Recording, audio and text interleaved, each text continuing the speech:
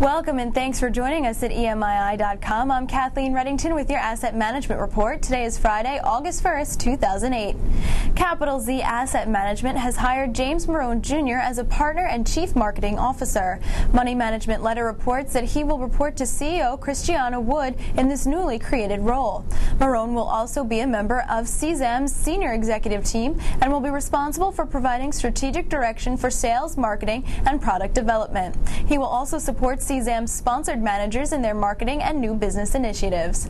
And staying with asset management news, according to IPE.com, the Irish government will examine ethical investments following increased calls for independent scrutiny of the National Pension Reserves Fund's holdings in companies operating in Zimbabwe. Michael Martin, the Minister for Foreign Affairs, told members of Parliament that following concerns about ethical investment, Brian Lenihan, the Minister for Finance, had agreed to examine the overall issue. Martin said the finance minister intended to look at international examples of how other countries deal with this issue and report back, although the foreign affairs minister highlighted that there are no proposals on the table at this stage. But following arguments over how much National Pension Reserve Fund money is invested in companies with operations in Zimbabwe, Martin told the committee the government needed to ascertain objectively an accurate figure.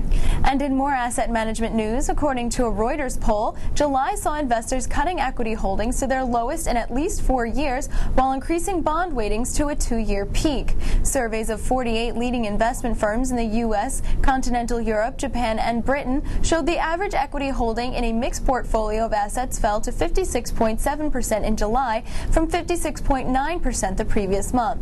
The weighting below the long-term average of just over 60% was the lowest since at least April 2004, when Reuters began combining the results of its 4 regional polls.